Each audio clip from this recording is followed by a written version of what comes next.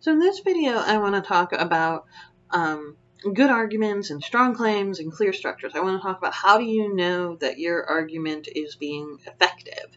And of course, the real answer to is it being effective is does it do what you want it to do to the audience? So if your goal was to make the audience have an emotional response, did they have an emotional response? But we don't always know how the audience responds. We often publish something and then we don't actually see the audience, so we can't actually gauge that.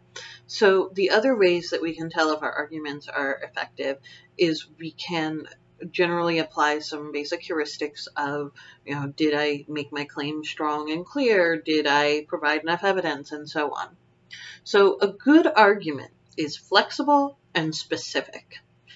So I've talked before, and many of you got in your feedback from your previous assignment, that you need to be really specific. So it's not enough to say, I want to talk about National Novel Writing Month, as the example from the previous video. That's not enough. I need to say what I want to talk about National Novel Writing Month. And so in this case, I want to investigate, is it a good teaching tool in composition classrooms? And so that's an important question. We could ask a lot of other questions about it, but that's what I want to do. So the argument also needs to be flexible, though. So if you're familiar with some engineering terms, there's rigid strength and there's tensile strength, right? So a brick wall, for instance, we think of a brick wall as really strong. But the fact is, a brick wall can be really easily knocked over by something like a earthquake or a hurricane. Brick walls are not great for those things. And that's because, while they have rigid strength, in that they aren't going to bend or anything, and they can handle pressure going down on them very well, they can't handle being pushed back and forth very well. At that point, they just crumble and fall over. So what we need there is tensile strength. And so you'll notice that in regions where earthquakes and hurricanes are really common, buildings will tend to be steel reinforced because steel can bend. Or they will tend to be built with triangles because a triangle, when you push things, is much stronger than a square. A square can just flop over. So we have to think about flexibility as a kind of strength, and we often don't think about flexibility as a kind of strength. We think about it as a kind of weakness, and that's exactly the opposite, even in arguments. So the strongest arguments are not the ones that say, I am right, and I won't listen to anything that says I'm not right. They're the arguments that say, you know what? I'm right, but so are you. Or maybe I'm a little bit wrong. Let me change my argument. And that's okay. So the best arguments are going to be flexible. They're going to include counter arguments. They're going to engage with those counter arguments in an intelligent and respectful way.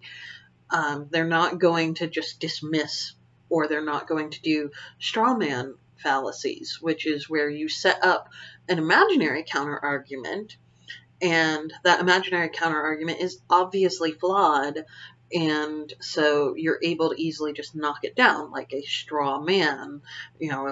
Like you have an imaginary set up target that you just can knock down easily, whereas a real person is going to resist that.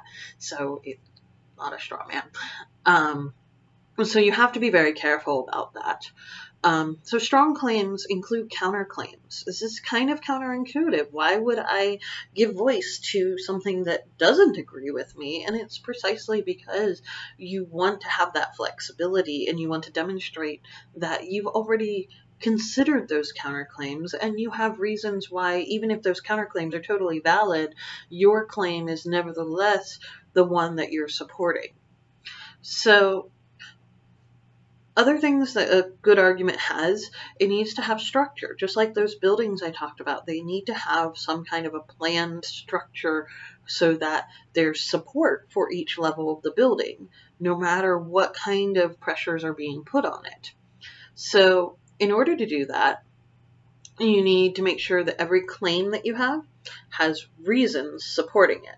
So you say what you're saying, and then you say why that makes sense. And then every reason that you have needs to have evidence underneath that. So a good foundation of evidence is the good foundation of a good claim, of a solid claim. So you'll have more evidence than you will of reasons. You'll have more reasons than you will of claims. So it builds like a pyramid structure. And like we said, triangles are strong. Triangles are good. So you want to have evidence and reasons supporting your claims. You use warrants to tie all those together. That's the mortar in the wall, basically. Some warrants are stated and some are assumed. In certain situations, you know your audience already agrees with the basic assumptions. If I am, for instance, we just can all agree education is a good thing, and you probably wouldn't be here if you didn't believe that, and I can assume that about my audience. And so I don't need to say that necessarily. But in some cases, we can't necessarily all agree on a thing. And so you have to say why that evidence connects to that reason, or that reason connects to that claim. And so you have to consider your audience very carefully. Good arguments also let the evidence guide the argument and not the other way around. So the most common mistake I see, and I know we all did this in high school, you say, okay, here's my claim, I just need to find things to back that up. And what you do when you do that is, one, you risk that straw man arguments, or you risk ignoring counter arguments. And again, that's going to weaken your argument. But the other thing that you risk is your evidence is not going to actually fit your claim. So if you build the roof of your house first and you didn't measure your foundation, how are you going to make that fit?